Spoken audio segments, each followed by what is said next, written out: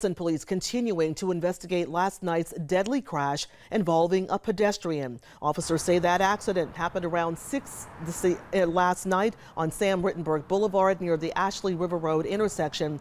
And we now know the type of car that driver was in. It was a 2016 Kia Soul. The driver was traveling south on Sam Ritt when officers say they hit the pedestrian who was crossing the road outside of a crosswalk. Now, if you have any information about this deadly collision, please contact the police department.